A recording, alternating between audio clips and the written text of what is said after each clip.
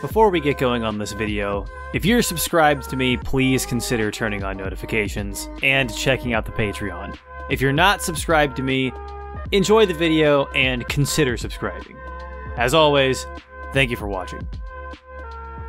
So, this is a bad, poorly made, cheap game designed for mobile, but there is no way a guy with my storied credentials of being an insane conspiracy theorist on the internet and also doing game reviews is not going to make a video talking about the Ancient Aliens game. This is also an excellent excuse for me to scream about Ancient Aliens into a mic for a while, which is always welcome. And by the way, yes, it has been a while since I uploaded. Over a month or something, maybe even 2 months by the time I get this video out. The reason for this, YouTube is dumb and bad, and I needed to take a break. But now I'm back, and I've got a plan for my next few videos. The podcast is coming back, and we are officially out of the content dark age. So what is the deal with Ancient Aliens? Well, the game is essentially a hybrid of a city builder and an auto-clicker, which might have been cool had it been taken a little bit more seriously during development. The fact that this game is so cheaply made when Ancient Aliens is actually a surprisingly large IP and the History Channel's longest running show is kind of insane. Huge missed opportunity here, but I'll get into that towards the conclusion. The framing device used to get this whole thing moving is that the player character is a person under hypnotic regression to relive their past life as the alien hybrid that helped run ancient Egypt for the Grey Aliens. It's kind of like the Animus from Assassin's Creed, only way cooler. And again, how do you fuck up this concept? This should be bulletproof. The point of the game is that you need to build a city to get enough workers to slowly build the Great Pyramid of Giza one tiny block at a time, which is actually a giant hydrogen orgone energy power plant. This pyramid requires millions of blocks to complete, so in theory, this should be a long-term project. Now, I'm not going to say very many positive things about this game, but I actually do think that this idea of having the pyramid slowly build in the background over time as the main objective while you do city management is an incredibly satisfying and good idea. If I had to guess, this was probably sort of the core concept the developers wanted to work from. Mechanically, Ancient Aliens is very simplistic and not in a good way. Like all city builders, we've got some resources. We've got our gold, which we get by building and staffing gold mines. We've got our DNA, which we get by harvesting it from people's homes or abducting them. And we've got our plausible deniability, which is kind of an abstract resource that you get from waiting for a while or building temples which will convince the public that the aliens are sky gods and not aliens. You also have your human resources, which you get by balancing farmland and housing. There are no consequences to fucking up this balance. Your population just automatically goes up with more houses and more farms. There will never be a time where you accidentally don't make enough farmland for your housing and cause a famine or anything halfway interesting like that. Any building you build is going to cost gold, and any research you do to get access to more advanced technology is going to cost DNA. Workers exist solely to put blocks on the pyramid or staff various buildings like temples and mines. At this point, you should have a pretty clear picture of how the game works. Build more houses and more farms to get more people, assign those people to the pyramid, get more money by expanding your territory and building more mines, so on and so forth. But when you start looking a little deeper at these mechanics, a more bizarre picture starts to form.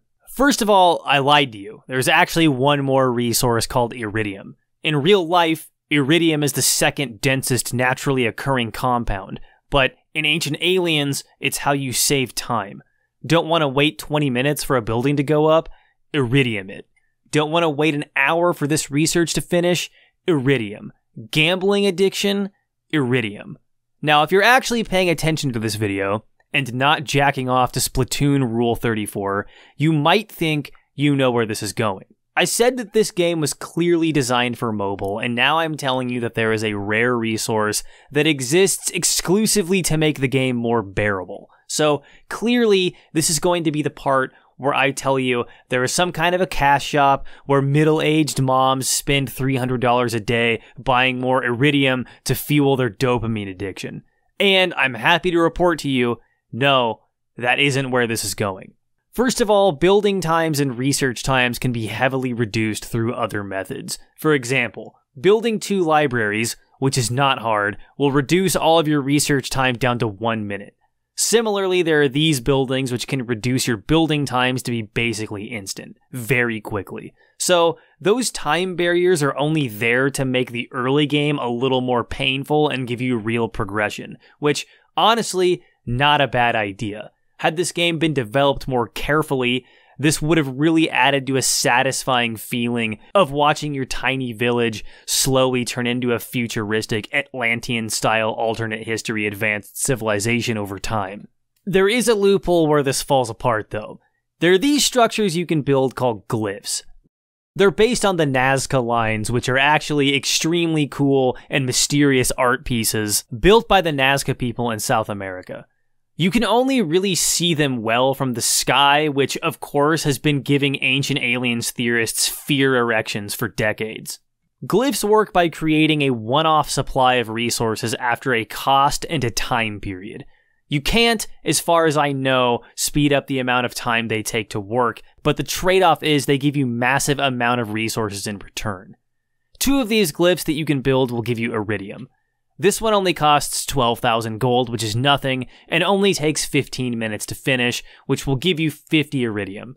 Now, remember when I said the Wheel of Fortune takes iridium? You can get many things from this Wheel of Fortune, including extra spins, extra iridium, and gold. Now, normally when you have a gambling system like this, the idea is to set it up so that the player very rarely comes out on top. However, in this system, the player comes out massively ahead every single time. After buying a single iridium glyph, 50 iridium will get you enough gold to buy dozens more. And eventually, when you're far enough into the game, this Wheel of Fortune will start giving you iridium glyphs that give you 500 iridium and gold glyphs that will give you millions of gold very quickly. To tie this whole exploit together, 1 iridium can also be spent to place 1,000 blocks on the pyramid, which means that this loophole can be used to finish the pyramid extremely quickly, which is exactly what I did. Unfortunately, the end of this game is gated behind the plot, which drags on according to the objectives the game gives you over time.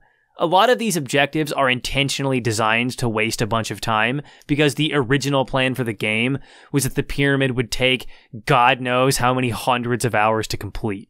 I'm not going to complete all these objectives. Also, when I finished the pyramid, everything turned green. I don't know if this is a bug or what this means, but I'm pretty sure I broke the game because the characters keep acting like I'm still building the pyramid even though it's done. Now this game, obviously, is also on mobile. Maybe the cash store mechanic is in place there. I don't know. I'm not going to check, and neither are you. I will say, though, it would be insane if they weren't, because it's very clear this game's entire function was based on the premise that the player is never going to have enough iridium, despite how easy it is to get infinite iridium.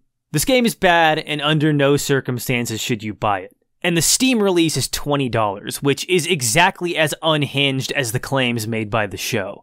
For me, this is a business write-off. For you, this is a borderline scam. Unfortunately, we will be waiting a bit longer for our actually good game set in the Ancient Aliens universe. What I want to leave you with after this part of the video is the following. I know game developers watch my videos because they comment on them and they yell at me on Twitter and send me emails. If you are a game developer, or perhaps even one of the people who worked on this game, consider this. No one owns any of this shit. Ancient Egypt is public domain, gray aliens are public domain, the idea of a time traveler is public domain. While there might be some certain specific aspects of books written by certain authors that are technically trademarked, The entire Ancient Aliens grift relies on the fact that what is being reported are historical facts. So nobody really owns any of it. No one owns the idea that the pyramid could have been a futuristic power plant. No one owns the idea of giant obelisks that are powered by crystals emitting orgone energy. No one owns reptilians. No one owns the flying saucer. No one owns the idea that King Pakul's journey to the underworld is actually depicting a space shuttle takeoff. You can just take most of this shit for free and do whatever you want with it without asking anybody. This is just up for grabs. And now it's time for me to get to the real point of this video, which is what you've all been waiting for, my personal blistering takes on Ancient Aliens theory. Let's kick it over to live action, Jacob. Because this is the internet, I'm going to have to issue a really obnoxious disclaimer for people that can't understand plain language. Ancient Aliens theory is dumb. The evidence is bad, and the whole thing really doesn't make very much sense. Is it a cool story? Yes. Is it a fun thought experiment to be like, whoa, what if Jesus was an alien? Yes. Is it true? I doubt it. There are some really interesting bits and pieces of information, like the Dogon tribe, which I'll let you read up on yourself, but mostly, there's not really anything here. There is no shortage of people on the internet talking about how the longest running show on the History Channel is dumb and pseudoscience and bad. But there is one specific criticism of the ancient astronaut hypothesis that I think is unwarranted, or at the very least not very useful. There are a lot of people that will tell you that Ancient Aliens is racist, which I'm not sure is entirely accurate. And I need everybody to relax, because this isn't going where you think it's going. So let's look a little bit into the detail of this criticism. Usually you'll hear something along these lines. Well, the Ancient Aliens guys say that aliens must have built the pyramids, but they don't have any problem with white Europeans building the cathedrals because they think, well, the Browns couldn't have possibly built the pyramids, so they must have had anti-gravity technology from the reptilians. So let's get one thing out of the way up top. Ancient Aliens guys come at white people all the time. There's literally an episode about how Excalibur is an alien weapon and the Lady of the Lake was an alien. They also have a lot of very funny things to say about the Norse pantheon, and they come at ancient Greece and ancient Rome quite a bit, which I guess there's kind of a debate up in the air as to whether or not Mediterranean people like the Greeks and the Romans were even white in the first place. Almost like race is made up and not real or something. The second issue with this line of thought is that depending on which version of ancient alien theory you're talking about, it might be more or less accurate. Some versions would say that aliens didn't build the pyramids, but that the Egyptians were given technology to build them, or that they developed advanced technology themselves by some sort of weird off-grid guidance by the aliens. And I'm not sure that claiming an obviously non-white culture was capable of developing advanced technology or reverse engineering alien technology or anything like that is a theory that a racist would come up with. Although, it is certainly a dumb theory. The next problem is that Ancient Aliens, by definition, is talking about the ancient world. If you're discussing the ancient world, white people were doing fuck all. Europe was a backwater for the overwhelming majority of human history. You've got ancient Egypt doing Egypt stuff. You've got African tribes developing medical technology that white people wouldn't invent for another fucking billion years. You've got all the cultures in South America going off. You've got China inventing every invention. You have India writing some of the most complex literature of all time.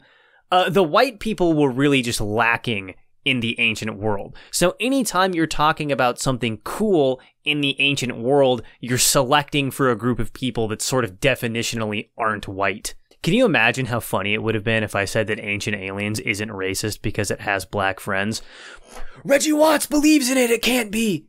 And I've always been interested in ancient alien theories, just because of the rapid escalation of, or evolution of our species, just like happening. You see that upward trend, and then suddenly it just goes, like away from the expected evolutionary curve. We just like took almost a 180. So by this point, you're probably tweeting, why are you defending this specific criticism, Jacob? Skull emoji, seems sus.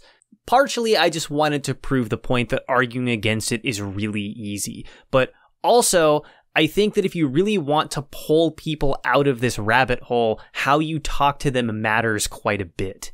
Here's the deal. Ancient Aliens is actually very frustrating for archaeologists, historians, and theologists, and basically anybody who concerns themselves with ancient history. It objectively does spread a lot of weird misinformation. Like, my dad just straight up believes the theory about humans being genetically engineered by aliens to mine gold, which is probably like not ideal. So I can see why the academic community would want to push back against it. But here's the problem. Being racist is like top 3 or 4 one of the worst things that you can be accused of publicly. Even racists will typically do their best to hide the fact that they're racist. To use a particularly cartoonish example, if you imagine you see a neo-Nazi somewhere on the internet and some other guy comes up and says, hey, what's all this like weird stuff about Jews? Seems a little racist. And then the neo-Nazi guy might reply with something along the lines of, I don't care about the Jews, it's just like the bankers and the Hollywood elites. This is obviously to deflect from the fact that they're racist, even though, like, we all know what this means. This is called a dog whistle, and people do this because they know that their ideas aren't really acceptable in polite society. It's actually good that guys like this have to say stuff like this all the time, because it means that the dumb shit they believe isn't generally accepted, and they have to hide it in language. The point of all of this is most people are mostly good most of the time. Most people don't want to be the villain and don't particularly perceive themselves as villainous. So if your goal is to get your uncle who drives trucks for a living, or your aunt who's an office administrator, to stop believing that aliens built the pyramids to siphon orgone energy from Earth to power a Stargate to interdimensionally travel to Zeta Reticuli, then calling them a racist is probably one of the worst ways you could go about doing that. These people don't know what the fuck you're talking about. They didn't go to college. They're not online. You're confusing them, and they're scared, and they just want to listen to the man with the funny hair talk about aliens. If academia and generally educated people want to get a grip on the average person believing insane theories like ancient aliens theory, then they're going to have to learn how to talk to average people. They're going to have to learn how these people think and why they believe the things that they believe. Being accusatory isn't really going to get to the root of the problem, which is these people have basically been lied to by every institution for their entire life. They don't really know what's going on. Also, do we really think this man is capable of evil? Do we really think Eric Von Daniken is racist? Yeah, this guy is probably actually a little bit racist.